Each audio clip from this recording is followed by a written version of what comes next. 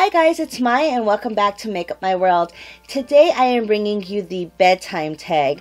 I was able to watch some YouTube today, and on my subscription feed I saw the tag from Florida Force. She and Becky from Talk Becky Talk created this bedtime tag, and I thought they were super cute questions, so I threw on my PJs for the night and thought I would answer these questions for you. So let's go ahead and start with number one. The first question is, what are your favorite pajamas?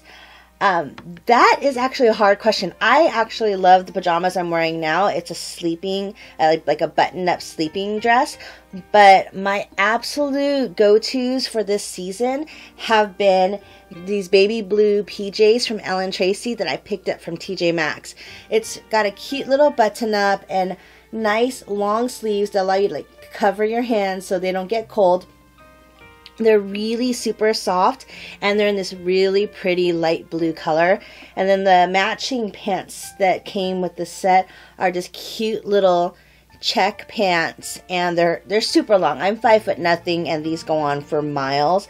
But I kind of, drag them along the house, and they're just really soft. I can cover my feet with them because they're so long. But these are definitely my favorite pajamas right now. So question number 2 says, current bedtime reading. And I actually have one book at my bedside back there, which is Girl Online from Zoe Sugg, Zoella on YouTube. And I actually have already finished that book, so it's just there from the last thing that I finished. But recently, in the last couple of nights, I've picked up a new book, and I'm actually reading it on my iPad. And it's May Cause Miracles from Gabrielle Bernstein, and it's actually, it says, a guidebook of subtle shifts for radical change and unlimited happiness. And it's kind of one of those books, self-help books, that help you to focus in on the good things in life, really empower yourself, enable yourself, and just not let things bog you down. So I really wanted to get my mind straight going into the rest of the year, recenter myself and refocus myself, especially starting back up on YouTube, and this is gonna kind of keep me motivated. So I read a little bit of this before I go to bed. Question number 3. So it says, what is on your bedside table? I already mentioned that I have my Girl Online book from Zoe up on my bedside table. I also have a phone.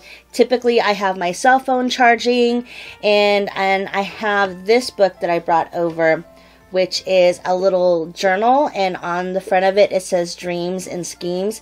And I try to either every night or when I wake up in the morning to write a bit in the book.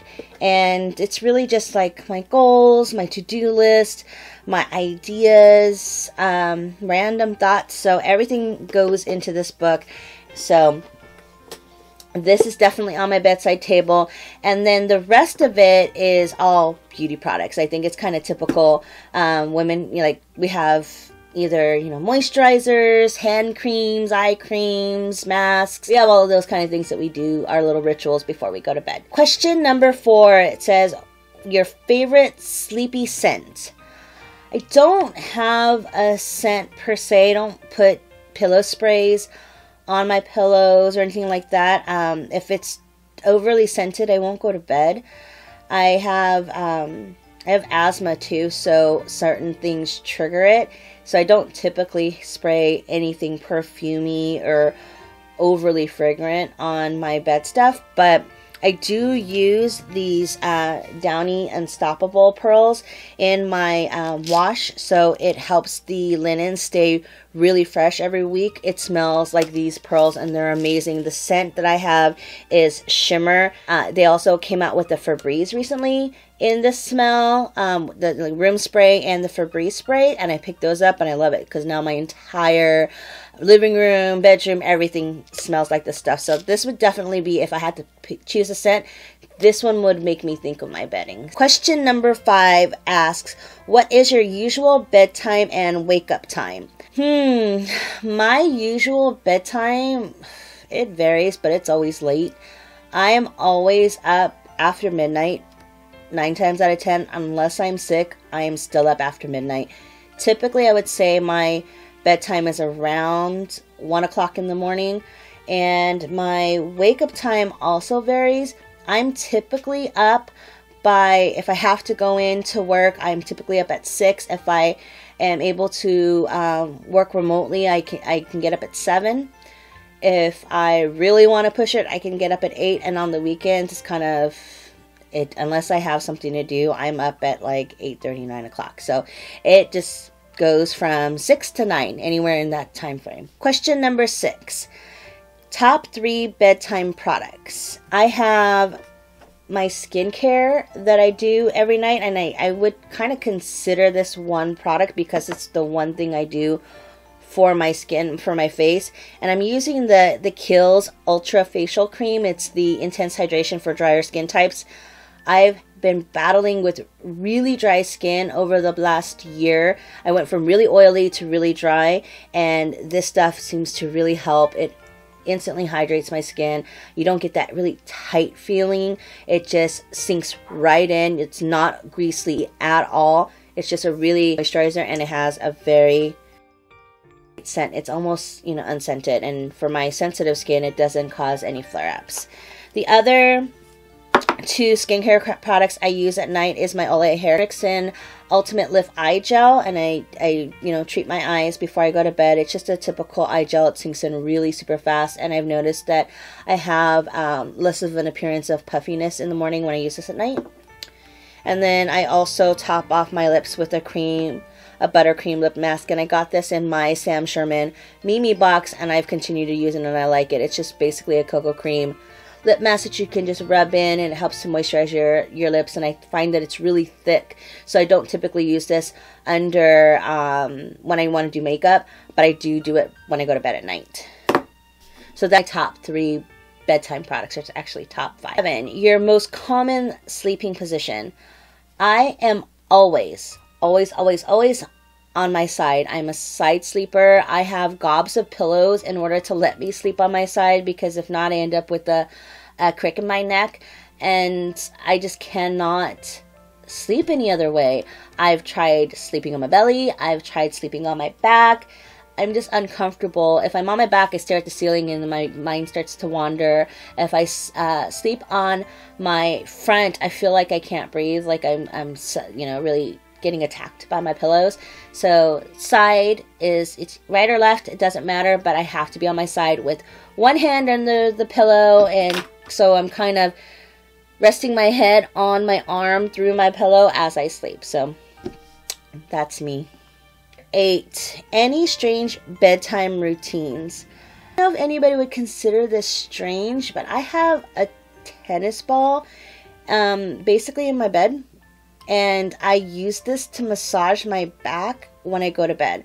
I've been getting into a new sport recently, and I have a lot of muscles that I've never used before, and they're really in my back, my lower back, and in between my shoulder blades, which are the hardest place to massage.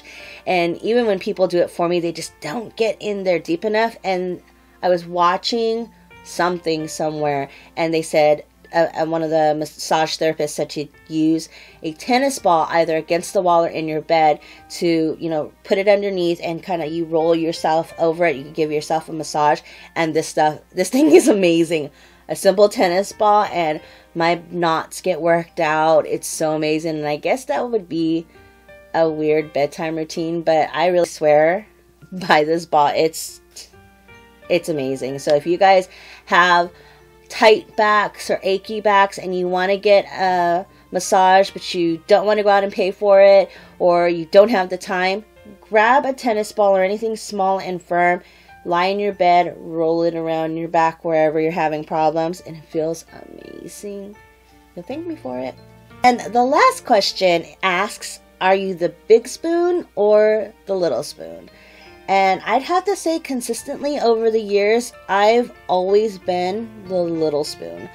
Like I said, I'm 5 nothing, and typically the guys that I've dated are 6 foot plus, typically over 6'2", so I'm a full foot shorter than them, which means they're pretty big and overwhelming as it is. So me trying to hug around that, it would be, it's possible, but it's difficult.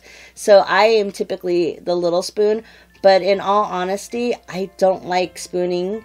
I'm one of those people that will cuddle for a little while, but then I need my space. So I am half a spoon. So I am a teaspoon. I'll take a little bit and then I need my side of the bed. It's so much fun answering these questions, and I really want to thank Floor and Becky for putting this tag together. The people I would like to tag are Sam Schuerman, because I love her videos and I think it's really cute when she answers tags like this. She really does it off the top of her head, which is completely cute and adorable. I would like to tag Hey GorgeousXXX. I'd also like to tag Hawkins and It's Judy's Time, and might as well Julie G713. I love all of those YouTubers and I would love to see them do this tag. So if I haven't mentioned your name and you guys would like to do the tag, please feel free. If you want to answer any of the questions just randomly, leave them in the box below. Whatever your favorite question was, leave your response or your answer to it as a comment below. I'm really curious to see what crazy quirks people have come bedtime. If you're a side sleeper, if you like to sleep upside down, if you have to have your feet on the pillow instead of your head. I really want to see what crazy things people do, and also what kind of products you all use. So I'm curious about that too. So if you would, leave me a comment below answering any or all of the questions, or if you do the tag yourself, leave me a link. I would love to watch it. I think it's so fun to watch people's tags. If you're new to this channel, please subscribe. I'd appreciate having more friends on YouTube. And as usual, guys, be kind to yourself. Don't ever be afraid to be your perfectly imperfect you. Take care, and I'll talk to you later. Bye for now. Thank you for watching. Click on the video above to get another glimpse into my world. And don't forget to visit my website, makeupmyworld.com, for more details on me and the products reviewed here today. Also, be sure to follow me on Facebook, Instagram, and Twitter. My details are below. Take care, and I'll see you next time. Bye for now.